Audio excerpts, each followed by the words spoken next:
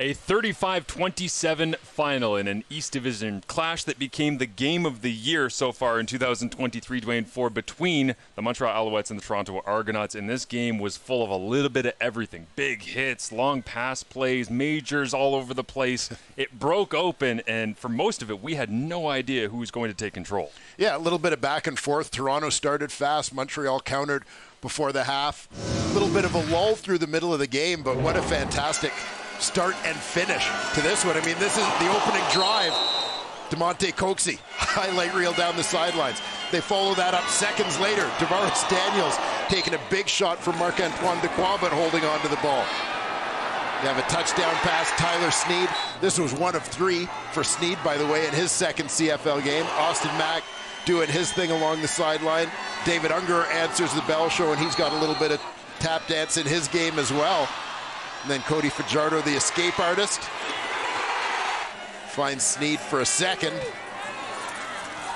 Kelly DeMonte Coxey upping the ante on his previous great catch. Unger's got his second of the ball game. Just what a fantastic onslaught of highlights for us in this one. Just a great game that came right down to the last possession. Let's hear from the winning quarterback. It is Chad Kelly with Kenzie Lalonde. Well, Chad, the bye week certainly didn't slow you guys down. What were your thoughts here on the game tonight? We did good, but we shot ourselves in the foot too many times. We had 15-some penalties. First half, we were moving it. We'd get a penalty, move it, penalty, move it. You know, whatever it was. Something. We got to just stay ahead of the sticks, like we always talk about. Keep being positive each and every day. Good job, bro. And you know, good things happen, but it was a team effort today. We just got to clean it up and get better. You said you were, not afraid to throw this deep ball so far in this game. Did you know that that was going to be a style for your game here tonight? No, I thought the offensive line did well. I think there was any sacks today, so that was good. I had that one pick. That was just stupid. Never throw across your body like that, especially in an open field like that. I thought the running backs opened up, passing lanes with the way we ran it in the second half. And, it takes a whole team effort, and, we just got to clean some things up.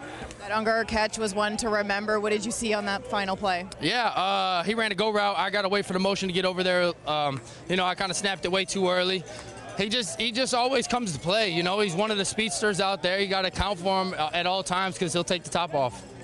Well, you guys are now 4-0. That's something the Toronto Argonauts haven't seen since 1983. Nice. So how does that sound? Yeah, it sounds good. It's still the start of the season. We got a lot of things to clean up if we want to keep on getting better. Congratulations, Chad. Thank you. Go Argos. Thank you. Chad Kelly knows that he made a couple of errors in this one. Obviously has areas that he'd like to get cleaned up. What do you take away from this game, though, Dwayne? Well, I think you've got, first of all, from Montreal side, a team that comes to compete. I mean, they were dealing with a short week coming back from BC, playing against a team that was undefeated and coming off the bye, and they took them right down to the wire despite getting knocked back on their heels early on. So lots of positives there for Montreal to build on despite taking the loss in this one. William Stanback got going a little bit. Tyler Sneed seems to be that extra option they're looking for in the receiving corps. So some things, as I said, things on which they can build going forward. For Toronto, they keep winning and finding ways to win, right? It's not always perfect. It's not always pretty, but the outcome of the game is the most important thing. At crunch time when they had to get it done, they got it done, and they're getting plays from lots of different people. It looked like, again, new quarterback. There were going to be some changes in that receiving corps. New quarterback looks terrific, over 300 yards for Kelly in this one, completing over 80% of his passes to boot. David Unger stepping up, DeMonte Coxey stepping up. It's lots of positives for the Argonauts as well, not to mention that undefeated record. For the Montreal Alouettes, they only had one practice coming into this one on a short week coming back from the West Coast after a loss against the BC Lions. They've now slid 3 straight games after starting 2-0 on the year. They get a bye week to rest up and figure out how they move forward. For the Toronto Argonauts, heard Kenzie talk about it. They are 4-0 for the first time since 1983. They were 3-0 for the first time since 1991. Both of those years, they won the Grey Cup. We're going to see next Friday night whether or not they can move to 5-0 for the first time since 1960. If they do it, it'll be against who else? Their QEW rivalry, the Hamilton Tiger Cats.